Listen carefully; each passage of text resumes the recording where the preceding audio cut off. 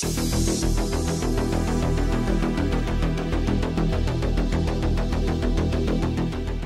P-85 Goblin was the only airplane that ever flew, which was designed from scratch to be operated entirely from another airplane.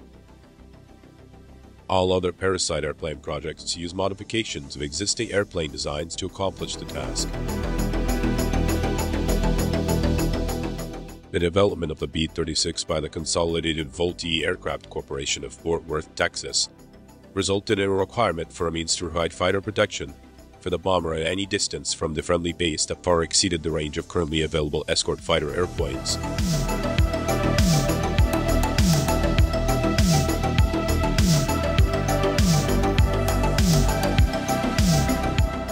During World War II, American bombers such as the Boeing B-17 Flying Fortress, Consolidated B-24 Liberator, and Boeing B-29 Superfortress were protected by the long-range escort fighters such as the Republic P-47 Thunderbolt and North American P-51 Mustang.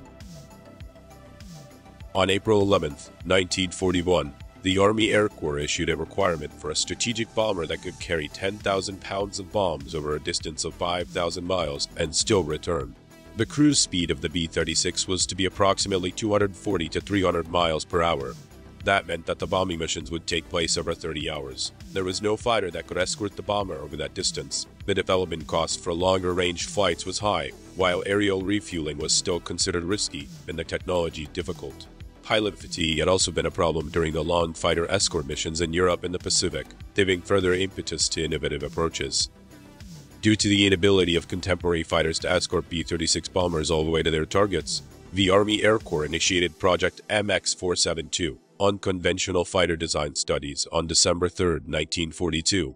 On January 17, 1943, the Chief of the Air Staff at Army Corps Headquarters requested an examination of the concept of drone crash fighters to protect very heavy bombers on very long-range missions. The crash fighters would be powered with ramjets and operated by radio control. The technology demands of the development of crash fighters were intractable.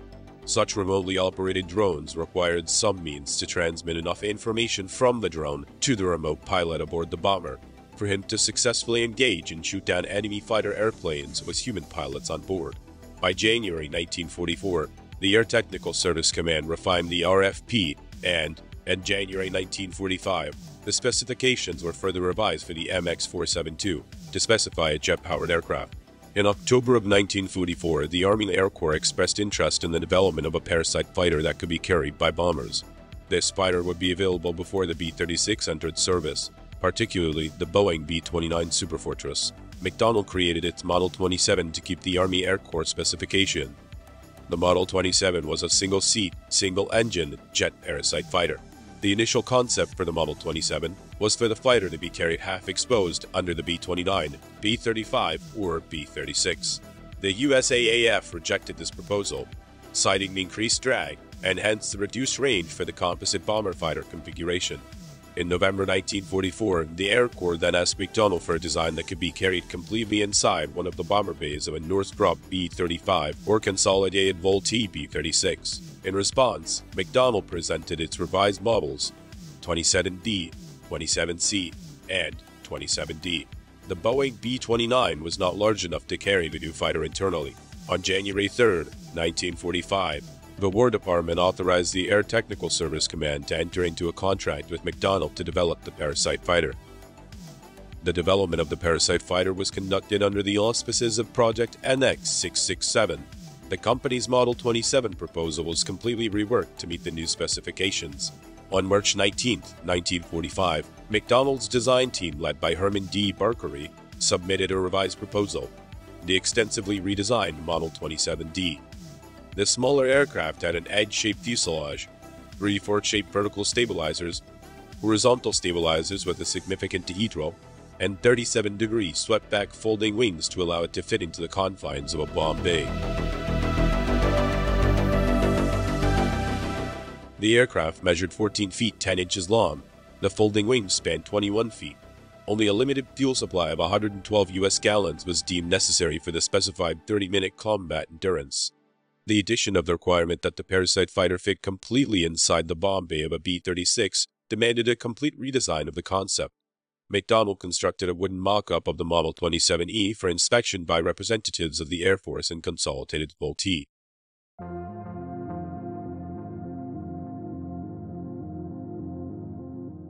They also built a mock-up of an entire B-36 bomb bay, complete with the Goblin trapeze installation. On the 9th of October 1945, the USAAF signed a letter of intent covering the engineering development of 2 prototypes, although the contract was not finalized until February of 1947. The definitive Parasite fighter contract, calling for the production of 2 prototype airplanes and a static test article, was approved on February 5, 1947. The McDonnell Model 27E was selected to meet the requirement for the high-altitude Parasite airplane. The Model 27E was redesignated XP-85, but by June 1948, it was changed to XF-85 and given the name Goblin. McDonnell had a tradition of naming its aircraft after mythical creatures of the spirit world. Their first Air Force fighter had been called the Moonbat. Their naval fighters were named Phantom, Banshee, and Demon. There were plans to acquire 30 production P-85s, but the USAAF took a cautious approach. If test results from the 2 prototypes were positive, production orders for more than 100 of the Goblins would be finalized later. During wind tunnel testing at Moffett Field, California, the first prototype XF-85 was accidentally dropped from a crane at the height of 40 feet, causing substantial damage to the forward fuselage, air intake, and lower fuselage. It was later determined that the sky hook latch had been improperly reassembled after the arrival of the Goblin at the wind tunnel facility. XP-85 was disassembled and loaded into a Fairchild C-82 packet to be returned to McDonnell in St. Louis for repairs to its fuselage. The second prototype had to be substituted for the remainder of the wind tunnel tests and the initial flight tests. Following the completion of the wind tunnel tests at Ames, the XF-85 was returned to McDonnell in St. Louis in the early spring of 1948. McDonnell spent 2 months preparing the Goblin for its first flight. It was disassembled for shipment to Muroc Air Force Base on May 17, 1948. This base was selected as the location for the flight tests of the XF-85. By 1948, Muroc Air Force Base had become the primary flight test and research base of the Air Force and the National Advisory Committee for Aeronautics. As a production Series B-36 was unavailable, all XF-85 flight tests were carried out using a converted EB-29B Superfortress mothership. This mothership had a modified cutaway bomb bay complete with a trapeze, front airflow deflector, and an array of camera equipment and instrumentation. The pilot of the XF-85 Goblins on all 7 flights was Edwin F. Schock. Schock had graduated from the Virginia Polytechnic Institute in 1941. He was commissioned as an ensign in the U.S. Navy in April 1942. He flew 1 tour of duty in F-6F Hellcats with VF-19 aboard the USS Lexington. He shot down 4 Japanese airplanes. His awards included the Navy Cross, Distinguished Flying Cross, and the Air Medal. At the war's end, he was flying Corsairs of the VBF-150 on USS Lake Champlain. Schock took a job with McDonnell as a test pilot.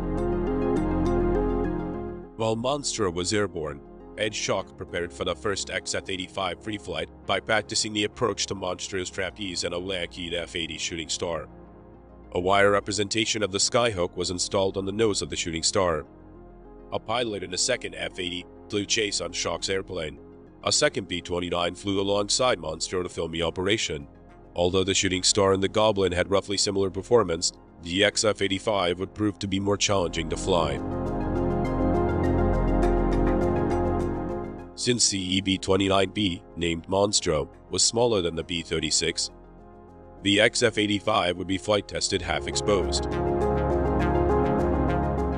To load the XF-85 into the host plane, a special loading pit was dug into the tarmac at South Base, Murdoch Airfield, where all the flight tests had originated. On July 23, 1948, the XF-85 flew the first of 5 captive flights, designed to test whether the EB-29B and its Parasite fighter could fly mated. The XF-85 was carried in a stowed position, but was sometimes tethered and extended into the airstream with the engine off, for the pilot to gain some feel for the aircraft in flight. The first free flight of the XF-85 occurred on August 23, 1948.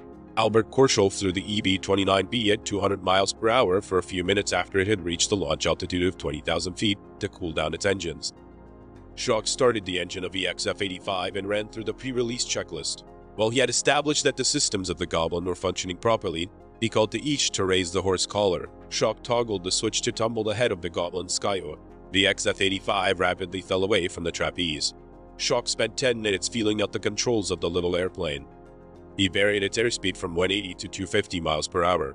He stabilized the XF-85 in level flight and tested each control in turn. Shock felt that the Goblin's stability and control in roll was excellent. Its stability and control in yaw was not quite as good, but it was still positive. When he attempted a hookup, it became obvious the Goblin was extremely sensitive to the bomber's turbulence, as well as being affected by the air cushion created by the two aircraft operating in close proximity. Constant but gentle adjustments of throttle and trim were necessary to overcome the cushioning effect. After 3 attempts to hook onto the trapeze, Shock miscalculated his approach and struck the trapeze so violently that the canopy was smashed and ripped free, and his helmet and mask were torn off. He saved the prototype by making a belly landing on the reinforced skid at the dry lake bed at Morocco, after boosting the trim power by 50%, adjusting the aerodynamics, and other modifications.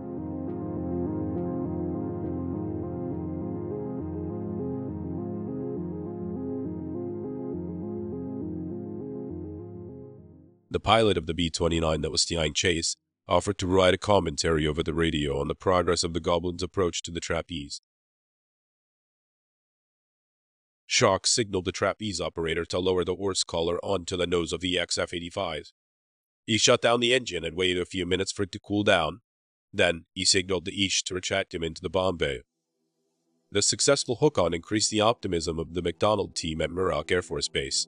The report for the flight test stated, "It would appear from this first hook-on that the operation can't be performed repeatedly." Shock flew the XF-85 again the following day. His primary objective of the flight was to practice the hook-on procedure. He released the Goblin from the trapeze and maneuvered in the vicinity of the EB-29B for a few minutes. Shock tumbled the head of the skyhook to release the XF-85 for a second flight and hook up. Just 3 minutes later, he engaged the trapeze again. Shock emphasized that the hook-on procedure was not as easy as it had appeared to be after the first hook-on. It required a skilled pilot in favorable conditions to successfully engage the trapeze. During the 5th flight on October 22, 1948, Shock again found it difficult to hook the Goblin onto the bomber trapeze.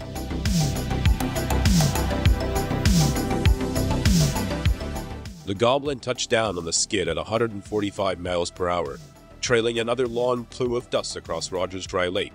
The turbulent air near the trapeze, in conjunction with the added turbulence from the uncovered skyhook well, made the XF-85 too unstable to hook on to the trapeze.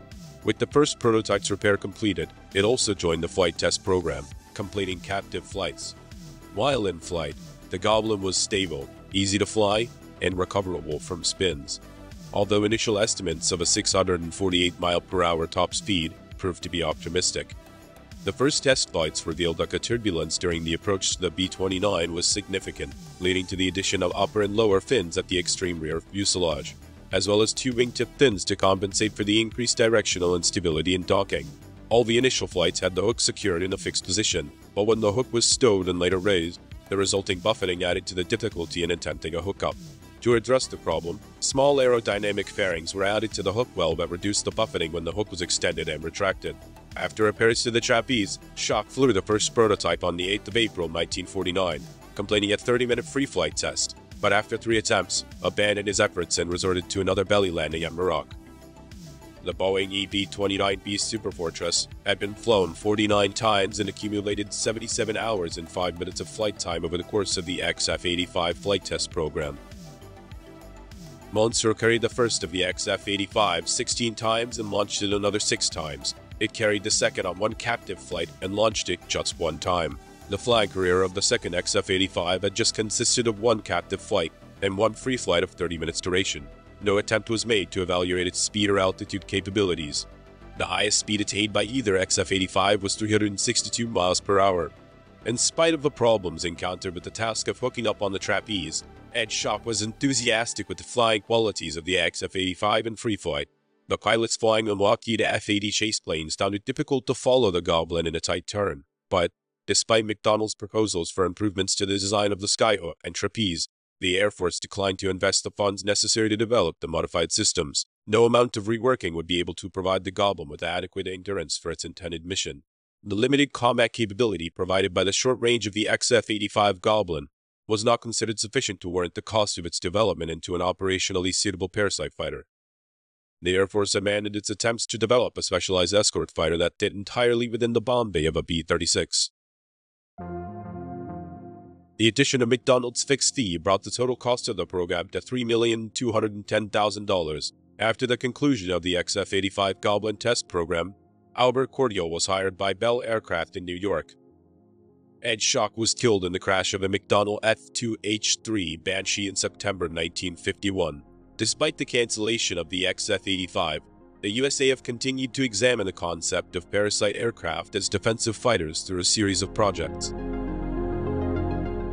These included Projects Tiptoe and Projects FICON and Project Tom-Tom, which involved fighter aircraft attached to a bomber aircraft by their wingtips. Project FICON, codenamed Fighter Conveyor, emerged as an effective Convair B-36D and Republic RF-84K Thunderflash combined bomber reconnaissance fighter, although the role was changed to that of strategic reconnaissance. Project FICON drew heavily on data from the abortive XF-85 project and closely followed McDonnell's recommendations in designing more refined trapeze. A total of 10 converted B-36s and 25 reconnaissance fighters saw limited service with Strategic Air Command in 1955 to 1956, before they were supplemented by more effective aircraft and satellite systems. After the program's termination, the two XF-85 prototypes were stored before being surplused and relegated to museum display in 1950. Following the cancellation of the program, the second of the XF-85s were transferred to the National Museum of the United States Air Force near Dayton, Ohio on the 23rd of August, 1950, and was one of the first experimental aircraft to be displayed on the new Air Force Museum. For several decades, the aircraft was displayed alongside the museum's Convair B-36. In 2000, the aircraft was moved to the museum's experimental aircraft hangar. Museum staff and visitors objected to this move, believing that the aircraft should be displayed alongside the B-36 to properly represent its original design intentions. XF-85 46-524 was given to the Air Force Exhibit Unit at Norton Air Force Base, California, on December 13, 1950. It was placed on a flatbed truck and served as a mobile display for the Air Force for several years. It was later added to a collection of Air Force airplanes on display at Norton Air Force Base, but the collection was dispersed in the 1960s. The XF-85 that was stationed in Norton Air Force Base was purchased by Talman's Movie Land of the Air Museum and displayed in the Orange County Airport, now John Wayne International, in Santana, California. The museum was owned and operated by Frank Talman and Paul Mantz. In May 1968, a large portion of the Movie Land Air collection was auctioned off. The Air Force then reacquired that XF-85 and put it on display at the Strategic Air Command Museum at Alfred Air Force Base, Nebraska. The Strategic Air Command Museum has since moved to a new facility between Omaha and Lincoln, Nebraska.